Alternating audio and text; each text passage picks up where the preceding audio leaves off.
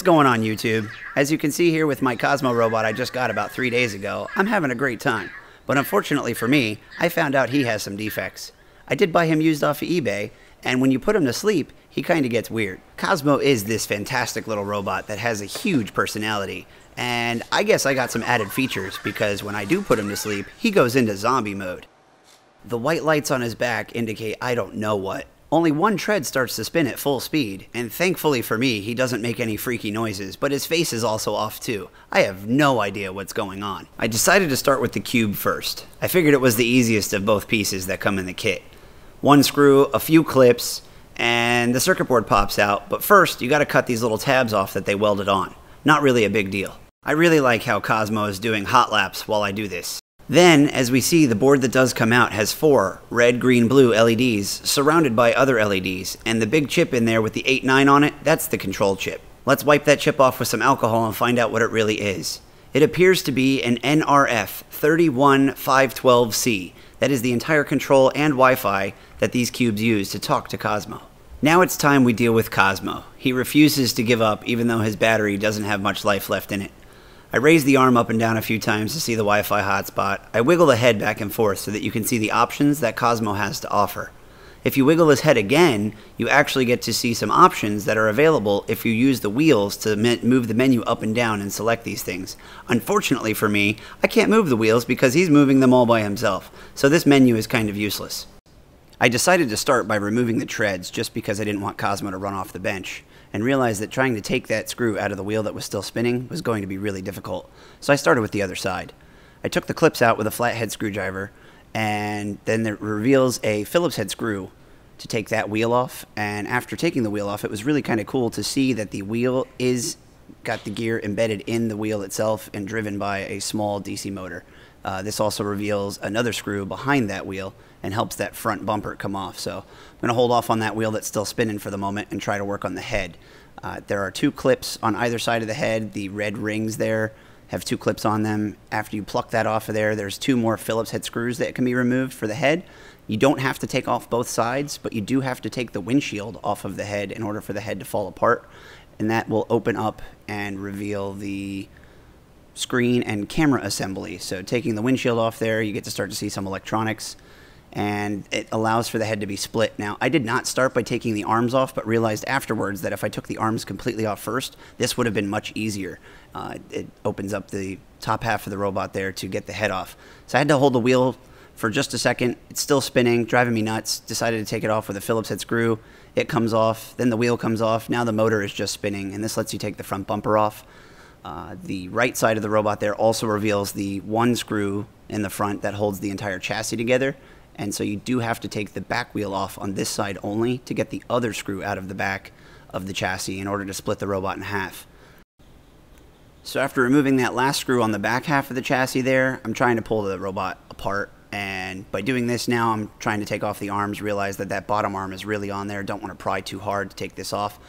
The head does decide to come off now with a spring that's holding it in, so don't lose the spring or the location of that. Helps keep the friction on the gear that's built right into the head for him. But this does expose the connector for the entire head assembly, which is a 3-pin connector. Can take it off with a pair of tweezers, or you could do it with the flathead screwdriver. This would remove the camera, the screen, and the speaker for Cozmo.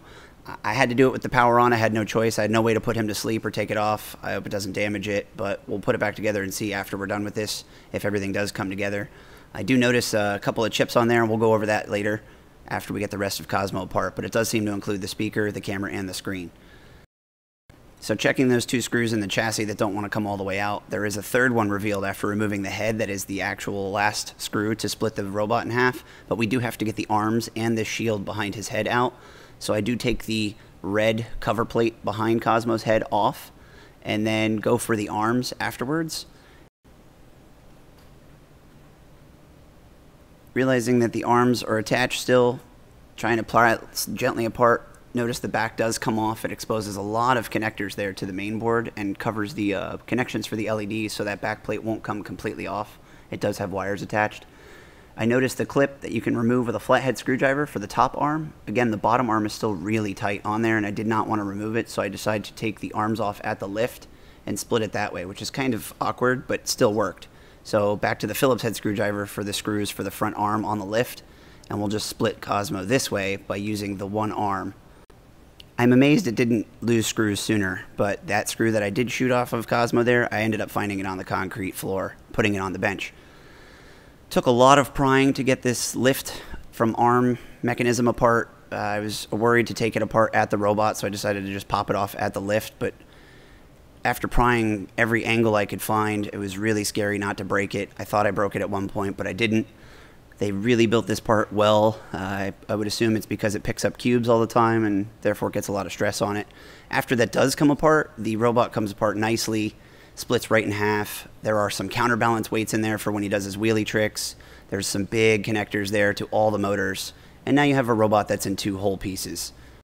Being that I have an electronics background, I did decide to focus a lot on the main board for this robot and realized that the only way to reset zombie mode on this Cozmo is to possibly disconnect the battery. So I fire up the soldering iron, and I'm going to desolder one of the wires on the battery to remove power completely from the main board. And while I'm in there, I realize that the main control chip is right under there. So we're going to take everything off, clean some of this up with some isopropyl alcohol, and see what the actual part numbers to these chips are. And the only way to get in there and see the entire board is to remove that charging interface. So the soldering iron we're going to be using for the battery and the charging interface here. This is really small electronics. Luckily I have a microscope, so we're going to use all of that.